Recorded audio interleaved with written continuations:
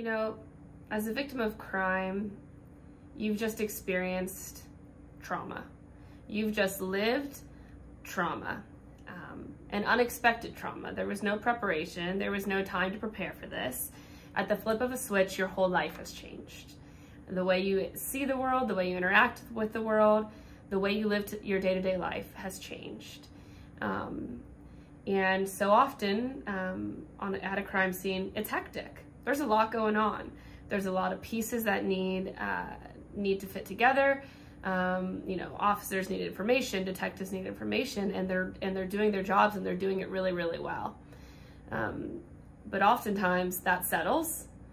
Everybody leaves, everybody goes home, and now that victim's there. And maybe they're by themselves, maybe they have supportive family, but it settles, and they're left there with this huge trauma that has occurred. And they don't know where to go, and they don't know what to do. And so they need that support, that guidance to help them get through this and to say, okay, what's our next step? And it may be simple. Maybe their next step is just reaching out to a friend and they're not interested in support, but they just need somebody to talk to. They just need somebody to listen to them and say, I'm here for you. I got you. I'm on your side. What are your needs? We'll get through this together.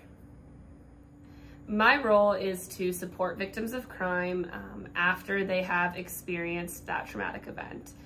So what this looks like is giving them a call on the phone, introducing myself, and then just getting a good feel for their needs and what kind of support they need right now in this moment. We have so many wonderful providers in the city that do their jobs really, really well. So my role is to really be that connector, that crisis intervention. What do you need in this moment? Let me help call on your behalf. And then, you know, let me check back up with you in a few days and make sure we got you connected. And let me check back up with you in a week and make sure you're still in contact with them. And just being that person that walks by their side throughout the whole process. So for me, before this job, I was a high school social worker. And I loved my job. It was the best. And I loved the kids, and I think about them often. But in my work, I a lot of times saw my kids, my students, who were victims of crime. They were victims. And oftentimes, they were being pulled left and right. You know, detectives were coming to the school and they needed this information.